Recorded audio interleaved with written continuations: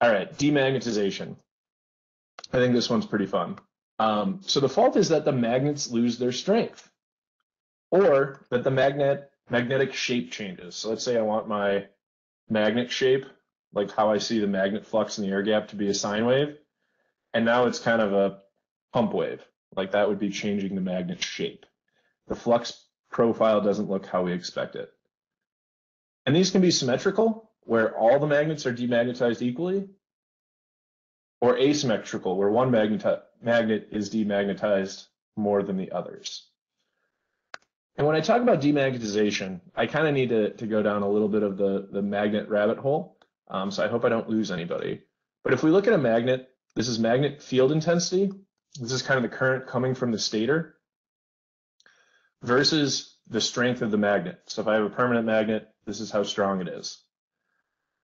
And if we put negative current into the air gap at that magnet, we're going to make that magnet look weaker. And we have this normal operation point here where, all right, if I put negative 500 amps at that magnet, it's going to decrease from 1 per unit to 0.5 per unit. But then it'll recover when I take that current away. So we have that recovery.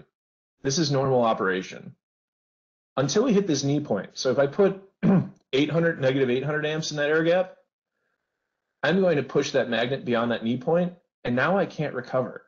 And if I push it far enough, I can then recover back to this lower magnetic state. So we can actually change how strong that magnet is on the fly. We can use this to our advantage for things like field weakening, but we can also go too far and turn our rotor into a paperweight. So this is what, when I say demagnetization, it's really making that magnet so that it's a paperweight. It's no longer a magnet. And that's a catastrophic failure for a traction motor. So what causes us to go beyond this knee point? What causes us to create that critical failure demagnetization? Well, overheating. It's called the Curie temperature. The Curie temperature for a neodymium magnet is, between 100 and 220 C. If we get to these temperatures, we're having a really hard time, keeping that magnetization. We have conflicting magnetic fields. If I put too much negative current at that magnet, I'm going to cause demagnetization. And if we have stator faults, funny enough, these stator faults can cause very large negative currents and create demagnetization. And what's the effect of demagnetization? Well, torque ripple, we kind of no longer have that profile we're expecting. So we're going to get dynamic torques. If anybody was betting how long it would take me to say torque ripple, that's how long it took.